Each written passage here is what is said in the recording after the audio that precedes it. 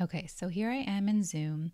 I am sharing my screen and I have a PDF file that is interactive opened up in Adobe.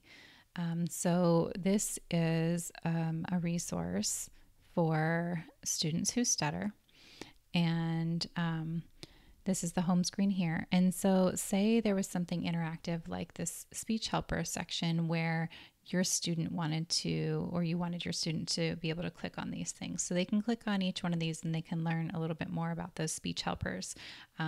So to get them more involved, you could give remote access. So, how you're going to do that is you're going to come up to this little menu at the top and you're going to hover. And when you hover, the menu is going to expand and you're going to click on remote control.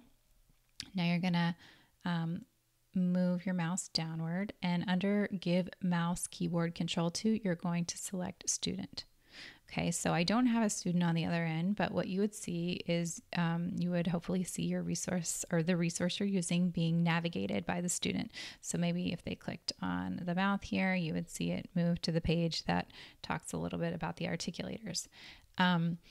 So say their clicking got a little bit erratic and you needed to take control back. What you can do up here in the remote controlled section is just go and click and then come down here and click on abort control.